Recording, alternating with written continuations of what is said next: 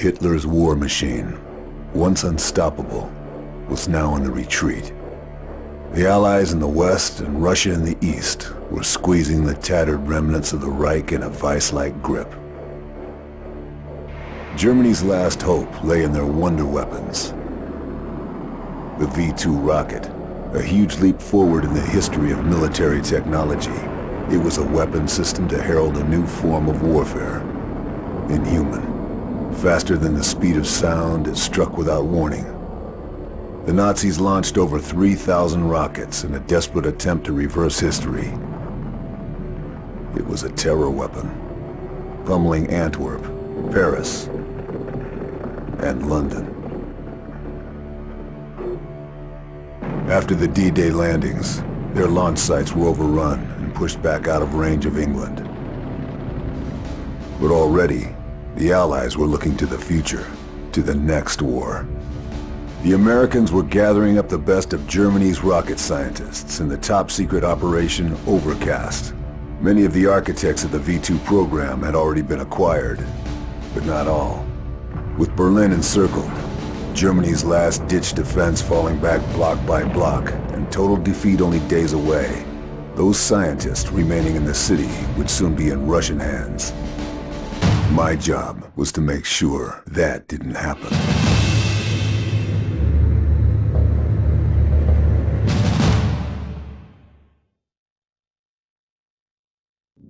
Major General Hans von Eisenberg was negotiating in secret for safe passage for his team.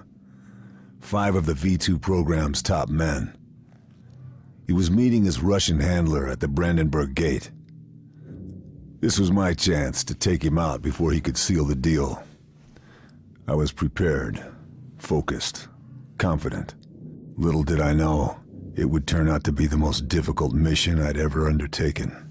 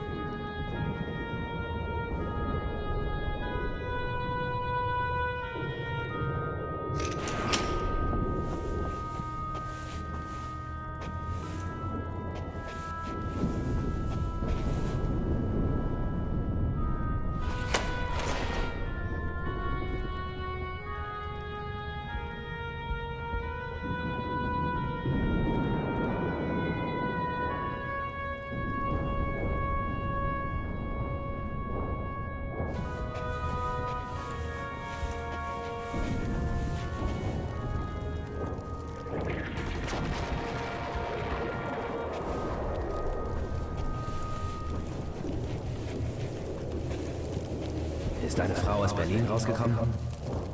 Ich weiß es nicht. Nicht wesentliche Kommunikationen sind verboten. Wenigstens keine schlechten Nachrichten, oder? Keine Nachrichten, das ist alles. Ich will nicht daran denken. Was war das?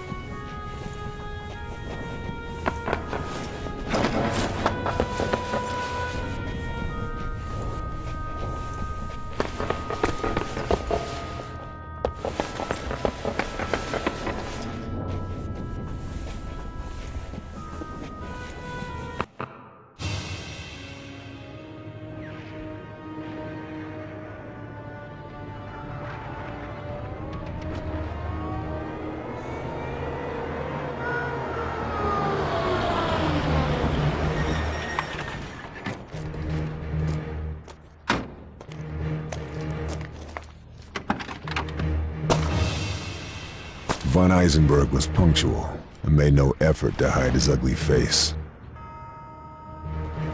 Neither did his Russian contact.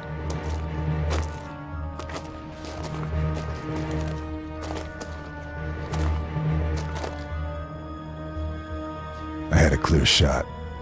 The slightest pressure on the trigger, and it was good night, Major General. Just a question of choosing my moment. The square was well sheltered, so there was no wind to worry about. I had to aim one notch above the target to compensate for bullet drop. I controlled my breathing to steady my aim, and then shoot.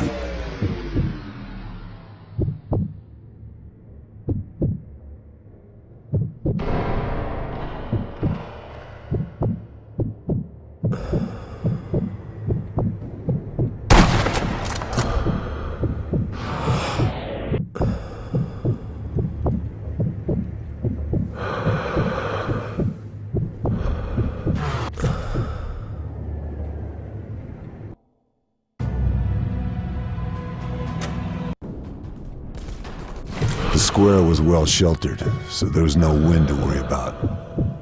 I had to aim one notch above the target to compensate for bullet drop. I controlled my breathing to steady my aim, and then shoot.